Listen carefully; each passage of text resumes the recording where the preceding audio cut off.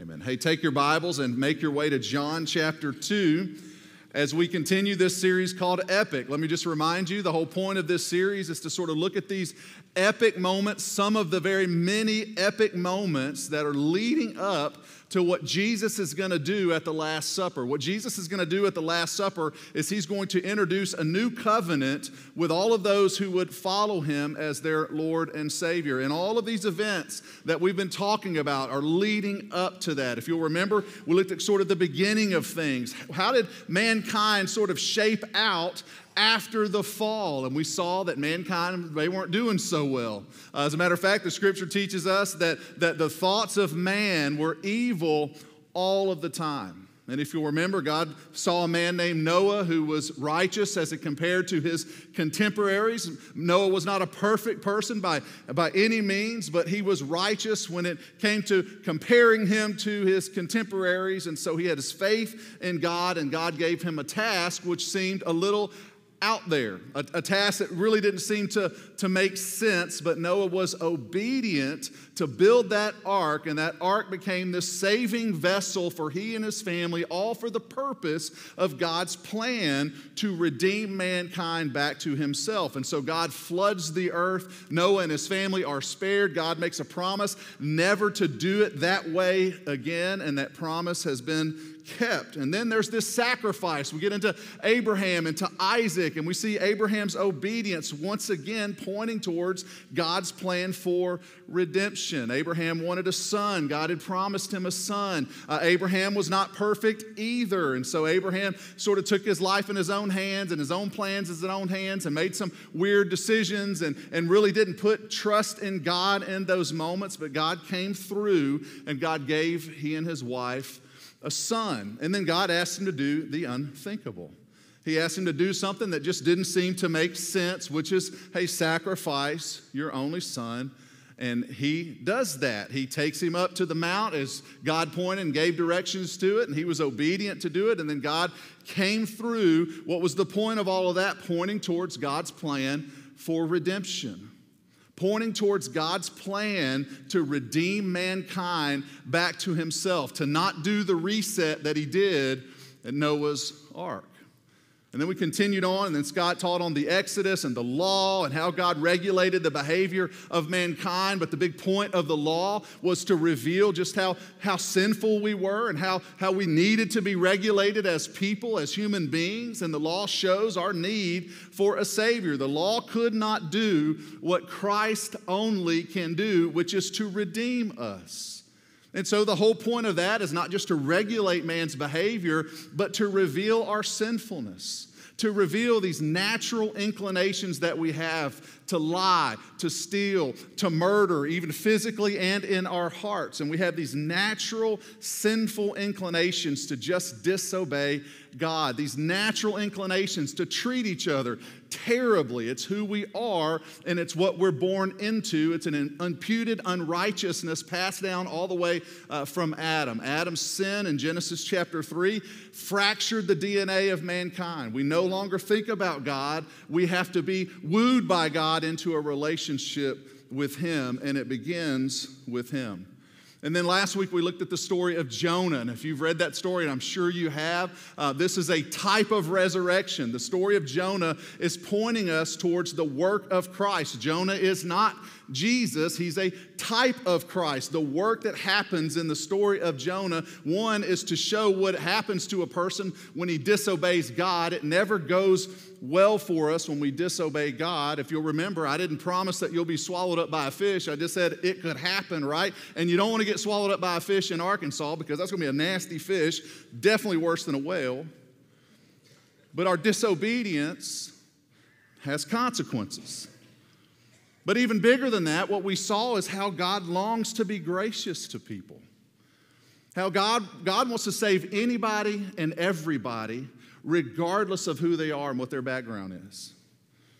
The Ninevites were a group of people that were just a deplorable group of people. They were an evil group of people, and God wanted to save them. And he wanted to send Jonah to do it.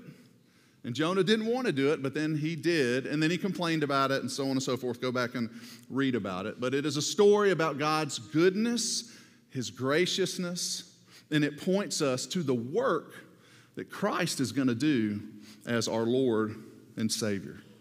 And so today we're going to continue, and we're going to look at the very first miracle Jesus ever performed. And the reason we're going to look at this miracle is this is the moment where Jesus reveals himself as the Messiah.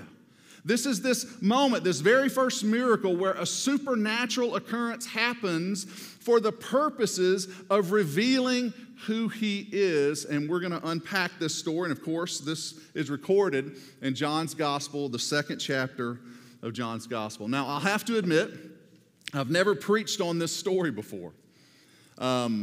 I started to kind of think about why have I never preached on this story, and maybe a little nervous to do so. I mean, this is a story that's going to mention a few things. You know, Baptists get a little squirmy when you start to talk about specific topics. Baptists get a little squirmy when you start to talk about things like money, right? I saw several of you grab your wallet real quick. There's something about money. I mean, you start talking about money, people get a little squirrely, a little squirmy, a little nervous. Like, what's the whole point here? If you're a longtime Baptist, when money comes up, you think, oh goodness, they want more, right? If you're not, and it's your first time in church, and somebody starts preaching about money, you might even respond with, oh, see, all they want is our money, right? We just get this little squirminess when it comes to money.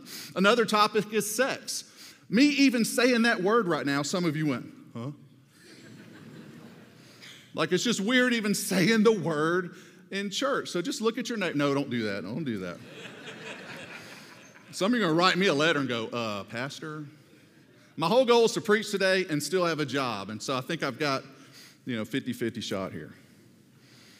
Another thing is the topic of alcohol. There's just something weird about talking about that. And I think for me, it's maybe just how we were raised in sort of a more legalistic society when it comes to our relationship with that issue. Some of the cultural things that come along with that, some valid, some not so valid. But it's sort of a strange thing for Baptists to have a conversation about a touchy subject like that. Because as Baptists, we sort of kind of put this in the category of the thing that we say, hey, we're just going to sort of hide this over here and not really talk about it, okay?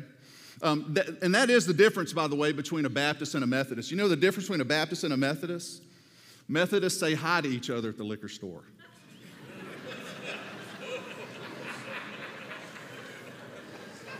I'm going to ask the praise team to come up, and we're going to pray. I told you my goal is to keep my job, all right? Well, today, we're going to read a story. I'll give y'all a minute if y'all need a minute. I had 4 more jokes, but I'm gonna hold off. Today, we're going to read a story of which alcohol is mentioned. Wine is mentioned in this story, the fermented juice of grapes.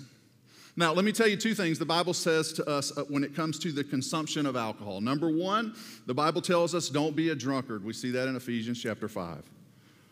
The second thing the Bible tells us as it pertains to the consumption of alcohol is don't cause another to stumble in this way. Romans chapter 14. Now, I'm going to leave that there for a sermon for another day, right? Or I'll let the next pastor preach on this subject. Because while this story mentions this very sensitive topic, the story of Jesus' first miracle is not about the use or the misuse of alcohol. It's about something way more important. And it fits into the storyline of this series. What is so epic about this miracle that would point to what Jesus is going to supernaturally do with his death, his burial, and his resurrection? And this miracle points to something really important about Jesus. And so here's what I want to do today just for a few moments. This might be a shorter one than normal, but John chapter 2, we're going to read the first 11 verses of John chapter 2. And so let's read these, and then we're going to unpack it for a little bit. says this, on the third day, and this is just referencing what happened in chapter 1, nothing overly significant here. On the third day, a wedding took place in Cana of Galilee. Jesus' mother was there. Now, we know Jesus' mother to be Mary. She's not mentioned by name here, but this is Mary. And Jesus and his disciples were invited to the wedding as well. When the wine ran out, Jesus' mother told him, they don't have any wine. What has this concern of yours to do with me, woman? Jesus asked. My hour has not yet come. Do whatever he tells you, his mother told the servants. Now 6 stone water jars had been set there for Jewish purification. Each contained 20 or 30 gallons. Fill the jars with water, Jesus told them, so they filled them to the brim. Then he said to them, now draw some out and take it to the head waiter, and they did.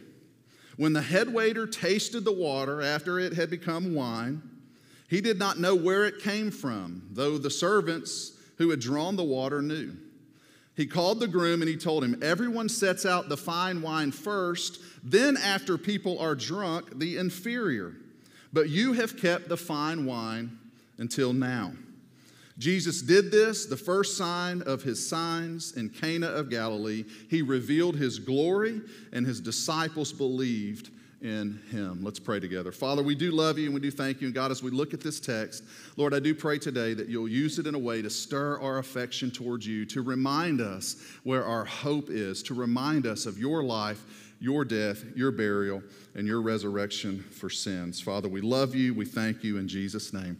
Amen. Now, John records this miracle, and the book of John, if you study the Gospel of John, you'll find that the Gospel of John records the least amount of miracles. As a matter of fact, John only records 8 miracles of Jesus. But of those 8, 6 of the miracles are exclusive to John, meaning you're only going to find those miracles recorded in John's Gospel. And this is one of those miracles. Some commentators have even alluded to the possibility that this is John's wedding, that he's writing about his wedding, which would be the reason why it's only found in John's Gospel. I don't believe that to be true, but some hold that view. But nonetheless, this is the only gospel out of Matthew, Mark, Luke, and John. John is the only one that records this miracle of water into wine in Cana of Galilee. This is his first public miracle. And so it's extremely important in the context of our series because in many ways, this is us reading and us seeing that Jesus is the Messiah. He is the one that has come to live, to die, to be buried, and to be raised to life for the forgiveness of sins. And so it's certainly an epic moment. Now, the location of this is just outside of Nazareth in a place called Cana in Galilee. Galilee would be like the county. Galilee would be sort of the province, if you will. And then here is Cana, this small town. Today, if you go to Israel with us, we drive through it pretty quickly. It's an Arab town of a population of about 23,000 people, but a real place where this real event took place. Now, just side note, one of the most important things about the Bible is just how historically accurate it is.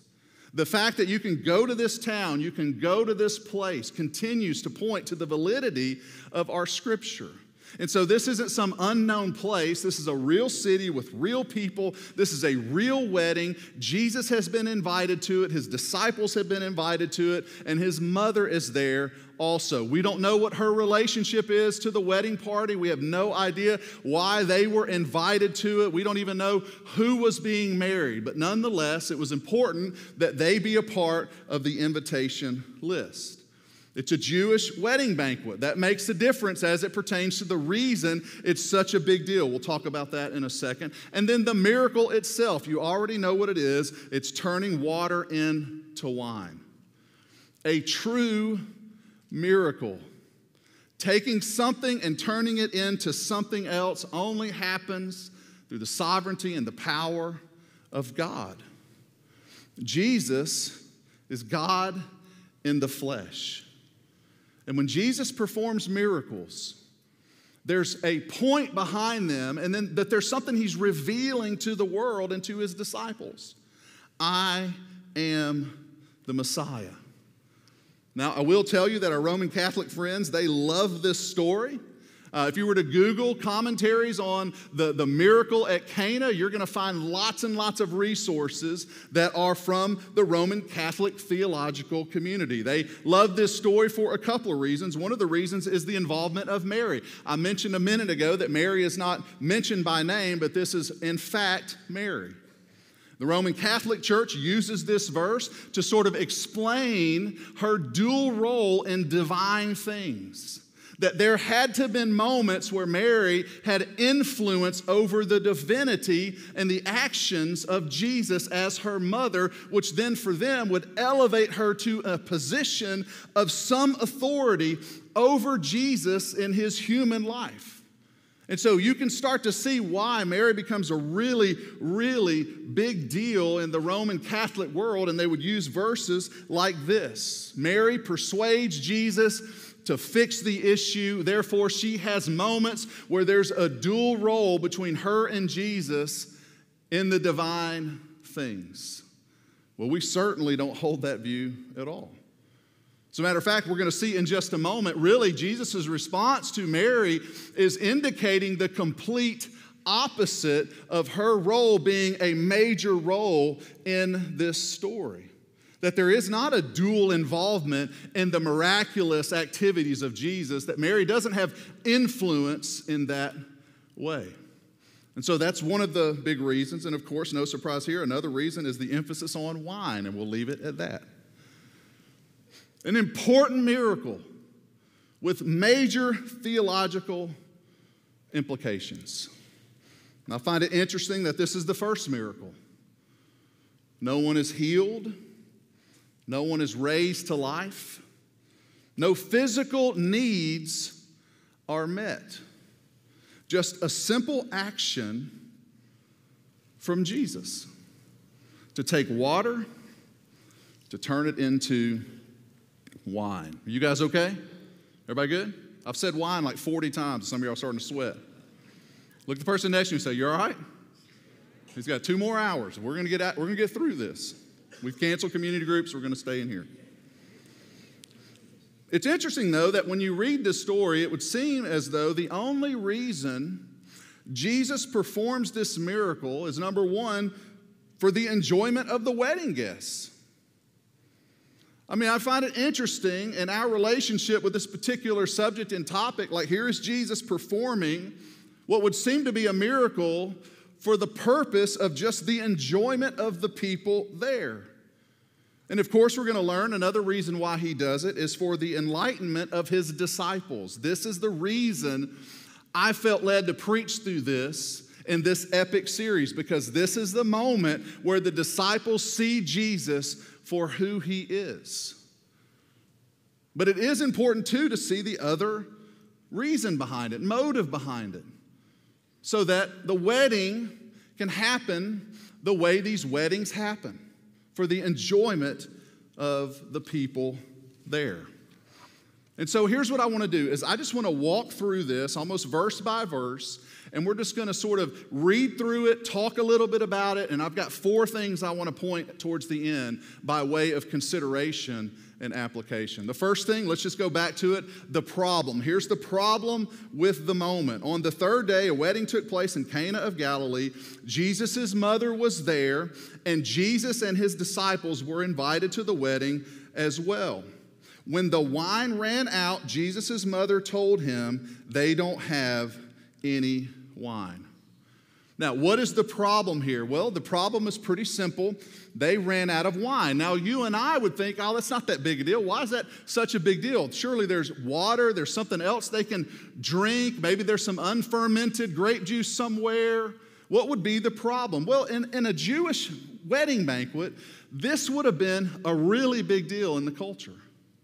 To run out of wine would have been an embarrassment for the groom and the bride.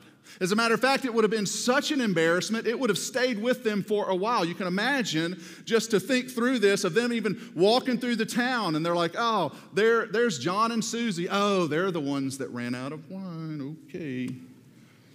It would have been an embarrassment.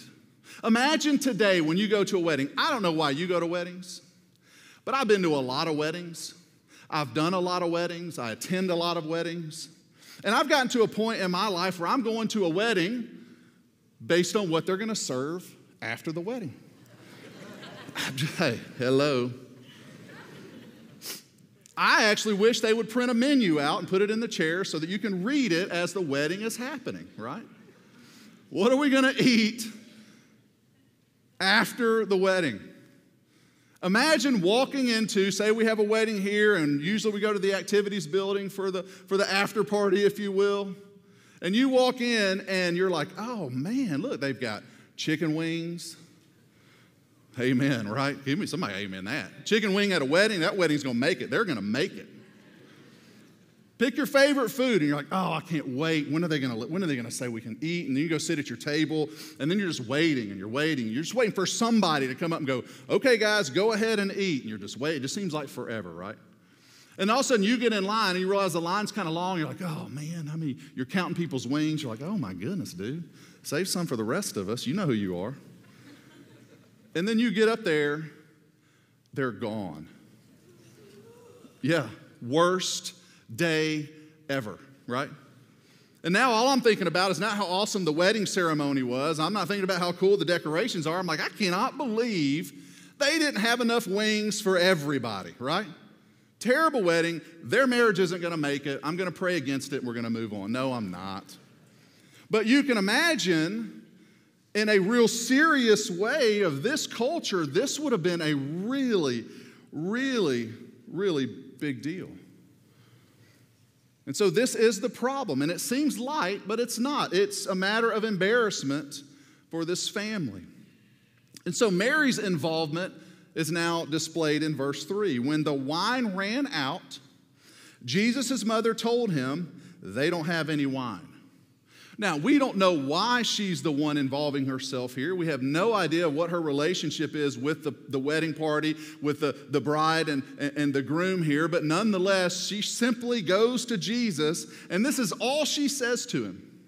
All she says to him is, they don't have any wine. Do you know what the word intimate means? Anybody know what the word intimate means? I didn't know what this word meant, but I was reading a commentary where this word came out and it said, Mary intimated there's no wine. And I started to think about that. Well, what in the world? I was educated in Louisiana, so that means a whole lot of problems up here cognitively, right? So I go back and here's the definition of intimate, and then I just started to laugh and I thought that is so true. The definition of intimate is to let someone know what you think or mean in an indirect way. And Mary intimates like only moms do, right? If a mom walks into the kitchen and a mom says simply, the trash is full,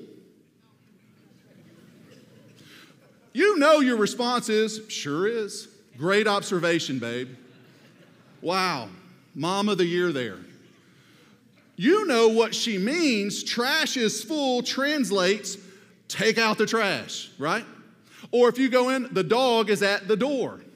Your response isn't, wow, you're right. That dog is at the door. This is crazy. Let's get a selfie. Let's take some pictures. This is awesome. No, the dog is out the door translates, take the dog out, right? Well, Mary simply just says to Jesus, they don't have any wine. And Jesus has a response to that. And his response teaches us a transition that has happened with Christ, his mother, his life moving forward, her relationship with him, and in many ways debunks this notion that there's a dual activity or relationship between Mary and Jesus as it pertains to his divine calendar, as it pertains to his divine actions, to the things that he's going to do to point people to his divinity, to show that he really is the Messiah. Now, here's what he says in verse 4. What has this concern of yours to do with me, woman? Now, let's pause there for a second, because you probably don't want to respond to your mom with the word woman, or your wife with the word woman, right? It's probably not going to go well. And so if you read this at first, you're like, oh my goodness, Jesus is irritated with his mom. His mom is over here being all passive-aggressive about the wine, and Jesus is like, woman? What?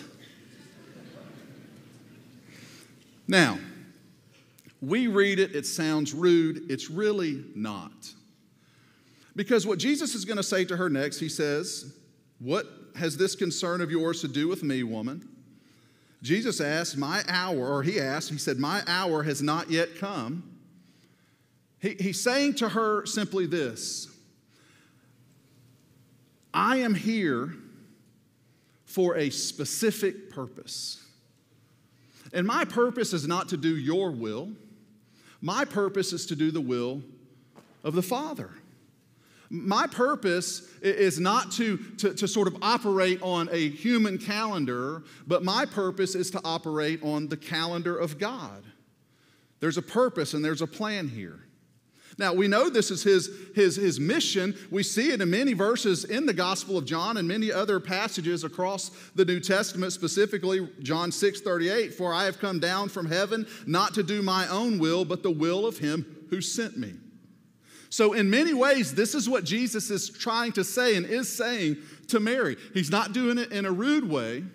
He's doing it in a way that will sort of display, I'm not your son, I am your Savior. I am the Messiah, the one that is to come. I am the one that was born to live, to die, to be buried, and to be raised from the grave for the purpose of the forgiveness of sins and the redemption of mankind back to the Father. And so there's a depth here where Jesus is making it clear. Now, clearly, because he's going to perform the miracle, at some point during this exchange, Jesus recognized this was the time, let's go. We don't have all the details here. We don't know what happened on the in-between. But clearly at some point, maybe Jesus went away, prayed for a minute, came back and said, all right, let's make this happen. All we know is there's this transition that once again just shows Mary to be a mom, I think. But he says, what has this concern of yours to do with me, woman? Jesus asked. My hour has not yet come. And then Mary just simply says, do whatever he tells you. Do whatever he tells you. Told the servants, just whatever Jesus says, you do it. And so then Jesus goes to work. He's now come to this place where he's going to perform this miracle. Now, I want you to notice the quantity here, right? Because they've run out of wine.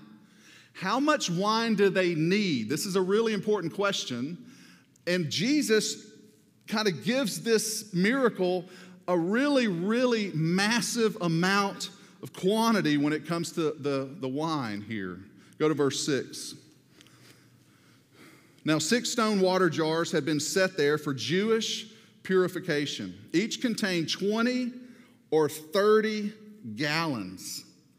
Let me say that again. Each contained 20 or 30 gallons. Verse 7. Fill the jars with water, Jesus told them, so they filled them to the brim.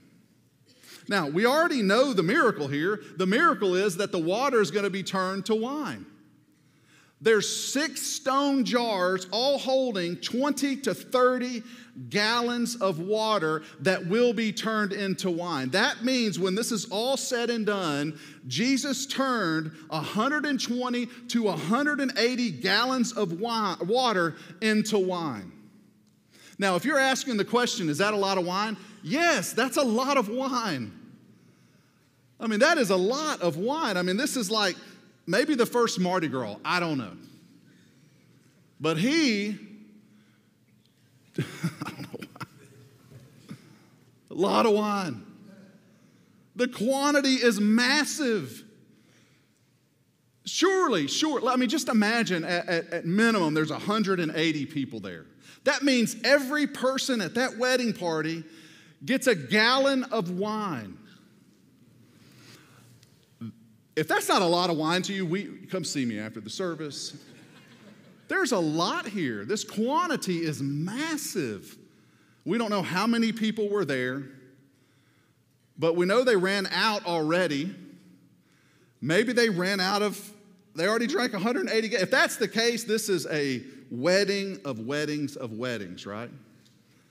But this miracle is not just about the quantity, it's about the quality. Verse 8, then he said to them, now draw some out and take it to the head waiter. Who's the head waiter? He's the wedding coordinator, if you will. He's the one in charge. He's the one to make sure all the things are going as to plan, to make sure people are happy, to make sure people are enjoying themselves, to make sure the purpose of this feast and this wedding banquet is met. People are happy. People are having a good time. And they did. Verse 9. When the head waiter tasted the water after it had become wine, he did not know where it came from, though the servants who had drawn the water knew. He called the groom and told him, everyone sets out the fine wine first. Then after people are drunk, the inferior. But you have kept the fine wine until now. Meaning, he kind of lets us into this sort of trade secret that happened at weddings in the first century. That if you go to a wedding, you would set out the good stuff first, and then people would begin to drink it.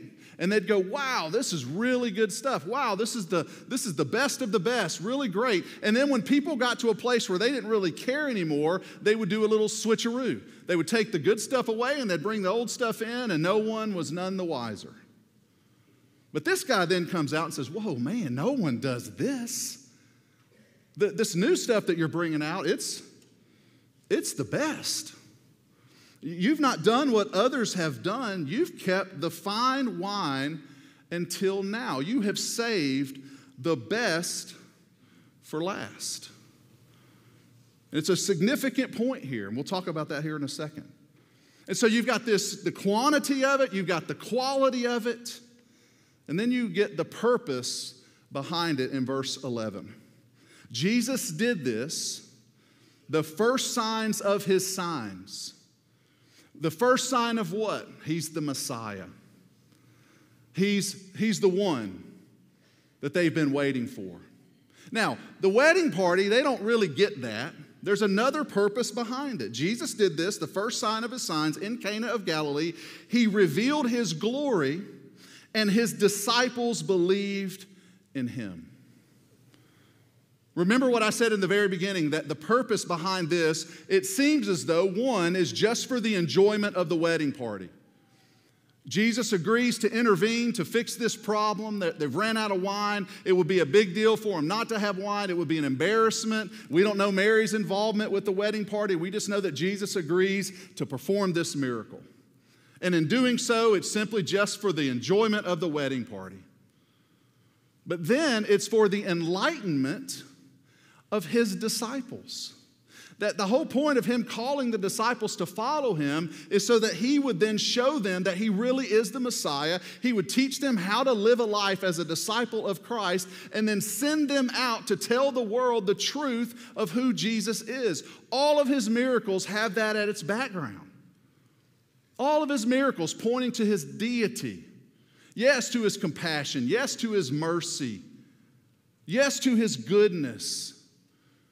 But all for the purpose of pointing to his divinity. And so this is an epic moment leading us towards who Christ is, showing us and putting on display who he is, and showing us what he's going to do when he institutes this new covenant at the Last Supper, when he tells the disciples, okay, here we go. I am the bread. I am the wine.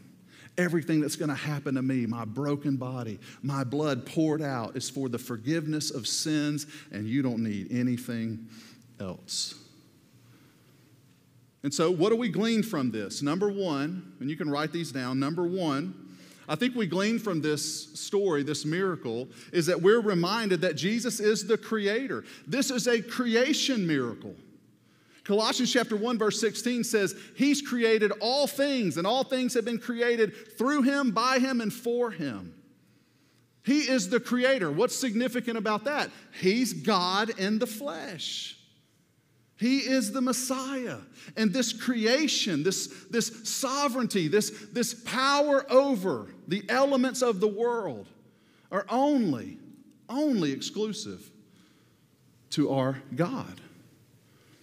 And so Jesus is showing in this miracle that He's the creator. He's the one that Paul's going to talk about in Colossians. He's the one that was there in the very beginning, when in the beginning God created. Jesus has always been and always will be. The second thing is that Jesus is the purifier. Go back to verse 6 really quick. Verse 6, he brings up these 6 stones. Now, 6 stone water jars had been set there for Jewish purification. Meaning it wouldn't be uncommon for a Jewish community to have these big stone water jars. They would fill them with water for the purposes of purification, to cleanse themselves on the outside before they were able to do any specific activity. It was a part of their law. It was a part of their rituals to make sure on the outside they were clean. When I was, the first time I ever went to Israel, I was on the airplane. And Katie didn't go with me, and so I was there alone, sitting on this plane, and the guy sitting next to me was a religious Jewish man. And as we started to fly towards Jerusalem, as we were getting over the land of Israel, or Tel Aviv, we were going to Tel Aviv, as we were getting over the land of Israel, he started frantically looking for something. Then he starts patting, and of course I'm getting a little nervous. I'm like, what are you looking for? And then he starts pushing the button, which we know if you're on the descent, that's a no-no, right? He starts pushing the button, and he asks the lady for water. And he's like, you don't understand. I have to cleanse myself. I have to cleanse myself. And she's like, sir, this is American Airlines. So that ain't how it works, right? And I felt bad for the guy because he really wanted to cleanse himself. And as soon as we landed, she handed him a bottle of water. He put it on his hands and started praying. And he had the tassels. He starts rubbing the tassels. What's the point? There's this thing where he feels the need to cleanse himself from the outside. And so you've got these purification pots that are going to be filled to the brim with water. That water is then going to be turned into what? Let's all say it. Wine. And what is wine often associated with in the New Testament? The blood of Christ. When you take the Lord's Supper, when we take the Lord's Supper on the last Sunday of every month, the bread represents His body. The juice that we use represents His blood. And I think this is significant here. I think it's significant here because, listen, cleaning yourself on the outside will never make you clean. You can never do enough right on the outside to make you clean enough, if you will, to be right with God. The only way a person is right with God is not to be right on the outside, but to be right on the inside. And the only way a person is right on the inside is to be covered by the blood of Jesus. His life, His death, His burial, His resurrection for the forgiveness of our sins. What makes me right before God right now? It's not my outside, but it's what I believe on the inside. And there is no doubt the inside informs what we do on the outside. But as it pertains to your salvation, the only way to be purified and cleansed from all of your sins, past, present, and future, is to put your faith and trust in the life, the death, the burial, and the resurrection of Jesus, the Messiah. And so we've got this, Jesus is the creator. We've got Jesus is the purifier. And I wrote this down. Jesus makes everything better. I love this from this story. Jesus just makes everything better. Invite Jesus to everything in your life, and He will make it better. He will make it better. He made this wedding better. I wonder if they gave him a quantity and he goes, no, I'll show you. Let me show you really quick. He makes everything better. In Matthew chapter 15, he points this out. He takes quantity, he takes quality, and he gives it to us. And he makes our life better. He makes our marriage better. He makes our parenting better. He makes our finances and how we relate to him better. He helps us see the world the way we're supposed to see the world. He helps us be better neighbors and better friends, better co-workers. Jesus makes everything better. Invite him to everything in your life. And one of the things I love about this as we conclude is we see that the best is yet to come.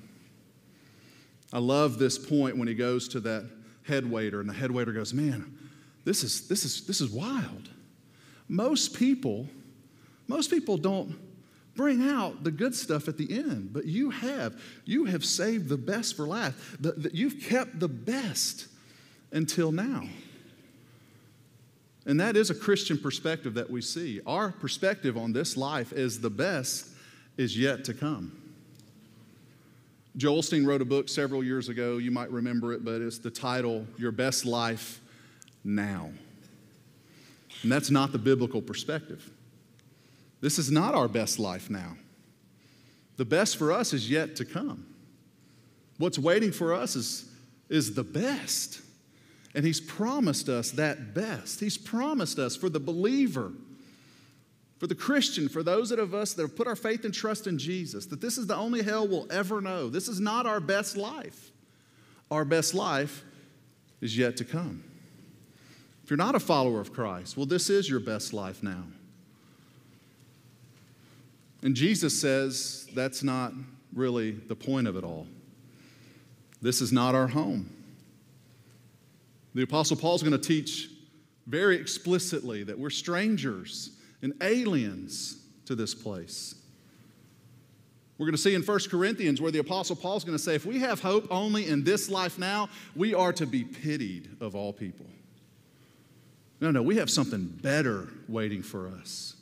And I don't know about you, but the older I get, the more I see the world, the more I battle with my own inclinations and desires and problems and issues and all the things that you do, the more I long, Jesus, come, Jesus, come. Why? Because I believe the best is yet to come. And so my hope for you that as you think through this, as you consider some of these things, that you'll consider your relationship with Jesus first. Has he purified you and you believed in that of all your sins by confessing and repenting? Have you put your faith and trust in Jesus and believed in him as the Messiah? Have you confessed with your mouth and believed in your heart that Jesus died and that God raised him from the dead? And in doing so, you are saved. What are those areas in your life where Jesus isn't a part of it, but you know if he were, it would be better? And that you would respond to go, okay, I'm ready to put Jesus here. I'm ready for Jesus to be important here. I'm ready to go all in with Jesus in every aspect of my life. And be encouraged this morning that the best is yet to come. Amen? Amen. Let's pray together. Father, I do pray today that as we consider this miracle, God, that we're just reminded that at every turn we see you proclaiming through actions and activity that Jesus is the Messiah, and that we find comfort in that, and that we can trust that, and that we can see that life is better when it's lived with Christ. Yes, we have issues, and yes, we're going to face the trials and tribulations of a broken world. But God, even as we face those things, facing them with you is better. Remind us of that today. And Lord, I pray today if there's any person here that's never put their faith and trust in you, that today will be the day of salvation for them. Father, we love you. We thank you. It's in Jesus' name that we pray. Amen. Let me encourage you this morning. If you've never put your faith and trust in Jesus, we'd love to help you. We'd love to talk to you. We'd love to answer questions this morning. You can take that red Connect with Us card. You can fill it out. You can write on the back, I need a pastor or minister to call me. Place it in one of those black boxes on your way out, and we'll call you. Or when we're dismissed here in a little while, I'll be hanging around down front if you'd like to talk to someone today about what it means to follow Jesus. I'd love to talk to you and help you answer the most important question a person will ever answer, and that's what they believe about Jesus. Amen? Would you stand?